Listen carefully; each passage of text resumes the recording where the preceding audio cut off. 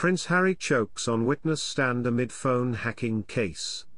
Prince Harry became visibly emotional during his June 7 testimony in the phone hacking case against Mirror Group Newspapers Limited, while claiming the group illegally obtained information about his life. Prince Harry's last day at court took an emotional turn. The Duke of Sussex was torn on the witness stand during his second day of testifying in a phone hacking case against the Mirror Group Newspapers Limited, the publishers behind the Daily Mirror, The People, and Sunday Mirror, according to BBC News. Welcome to the channel. Please don't forget to subscribe and hit the notifications bell, so you don't miss anything the British royal family.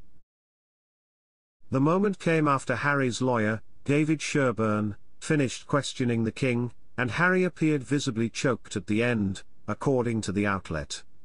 His lawyer then asked him how he felt after testifying for 2 days, and Harry, after a pause, replied, "It's a lot." As seen in the courtroom sketches, Harry's head was down and he slumped in his seat while standing on the stand, according to People. Earlier in his testimony, Harry said he brought the case, which alleges MGN illegally obtained information about his private life, which the group denies, to stop the hate towards him and his wife, Meghan Markle.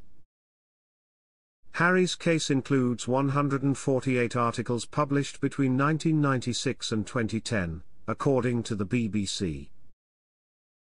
MGN repeatedly said in court on June 6 that the information obtained in the stories came from various legitimate sources, according to the BBC. The group previously apologized to Harry for one instance of illegal information gathering in a May 10 statement, writing, "MGN unreservedly apologizes for all cases of OOG and assures plaintiffs that such behavior will never be repeated." During the first day of his testimony, Harry reflected on his late mother Princess Diana's relationship with the press and blasted tabloid rumors that speculated that former cavalry officer James Hewitt was his biological father rather than King Charles III. He also said that he and ex-girlfriend Chelsea Davy could not keep away from the prying eyes of the tabloids, which eventually led to their breakup in 2010. Prince Harry makes a huge mistake in a witness statement during a bitter legal battle. Prince Harry made a flagrant error in a witness statement he submitted as part of his bitter legal battle with Mirror Group newspapers. The Duke of Sussex appears at the High Court in London today to testify against MGN in a phone hacking case. A 55-page statement was issued on Tuesday when he began to testify in the dispatch box.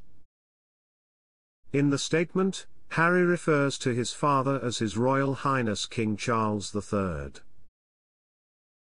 He continued, "Democracy fails when your press fails to scrutinize and hold the government to account, and instead you choose to sleep with them so they can guarantee the status quo."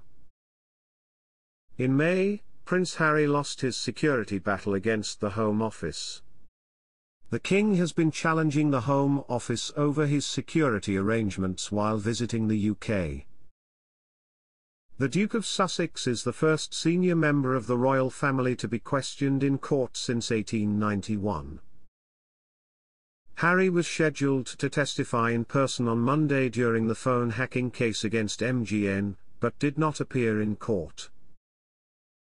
However, the monarch is testifying in person for the first time today, having flown in from the US late Sunday evening.